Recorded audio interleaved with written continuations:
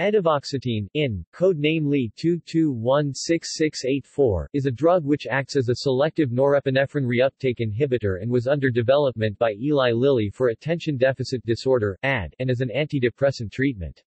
It was in Phase 3 clinical trials, in 2012, for major depressive disorder, but failed to get approval. Effectiveness.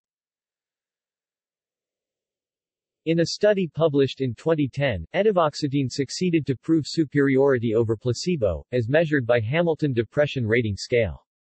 However, effectiveness could be observed using the self-rated Quick Inventory of Depressive Symptomatology. In a study published in 2011, using the Montgomery-Åsberg Depression Rating Scale and the Sheehan Disability Scale, Edivoxetine showed superiority over placebo, with higher response and remission rates. In December 2013, Eli Lilly announced that the clinical development of Edivoxetine will be stopped due to lack of efficacy compared to SSRI alone in 3 separate clinical trials.